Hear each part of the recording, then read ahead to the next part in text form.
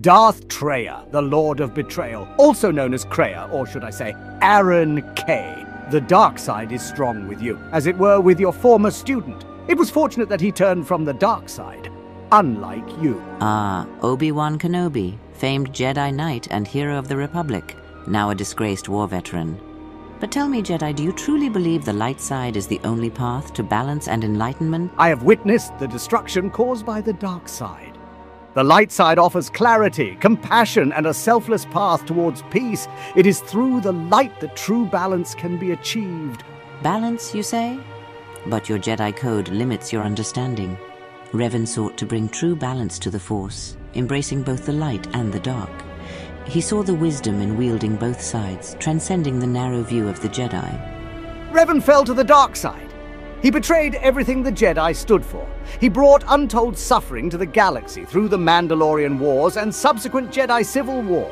And let us not forget Anakin Skywalker, my former student. He allowed the Dark Lord to twist his mind until he became the very thing he swore to destroy. Can you deny the destructive nature of the dark side? Anakin's fall was tragic, yes, but it was also a result of your Jedi Code's failure. Your narrow view on attachment and fear blinded him to the possibilities of true power. The dark side is not inherently evil. It is a tool that can be wielded with wisdom and control. Is that what you tell yourself? I could never imagine embracing that. To lose my compassion and selflessness, and more importantly, myself. Compassion and selflessness? How naive. The Jedi's self-imposed limitations prevent them from understanding the true nature of the Force.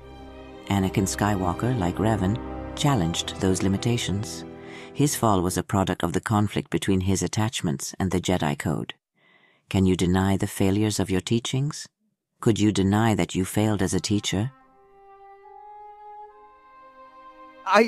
Yes. Sometimes I've wondered whether Anakin fell because of me. Palpatine took him away from me, and I've missed him ever since. Is that fear I sense in you, Obi-Wan? Fear that you weren't good enough a master for the Chosen One? Fear that all those whom you loved and now are lost could have been saved had you done better? I don't know about that. All I know is that I could have done things differently. Indeed, but fear and regret leads to the dark side, does it not?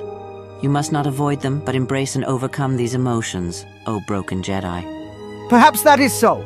Perhaps I shouldn't have been so stupid to follow the Jedi way. But it does not invalidate the principles of the Jedi. The dark side corrupts, and it is our duty to resist its temptations. We must embrace the light and its teachings to preserve the peace and harmony of the galaxy.